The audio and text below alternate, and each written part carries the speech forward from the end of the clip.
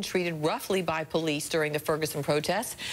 Look at this scene Wednesday. A television crew from Al-Jazeera America say police shot tear gas in their direction. That reporter right there is kind of being overcome by the tear gas. First time I'm seeing that. And look, shortly after the chemical was dispersed, officers could be seen doing what you see there, dismantling the crew's equipment. Quite bizarre. Two reporters were also briefly detained at an area McDonald's restaurant Wednesday by an officer who refused to identify himself. We showed you that yesterday.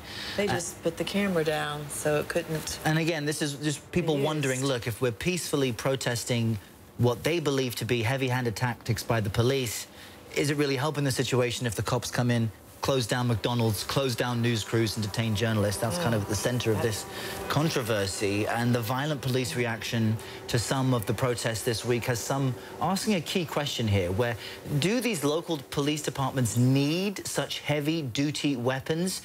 Should they have access to them at all? Yeah, CNN's Brian Todd explains how local police ended up with equipment from the Pentagon.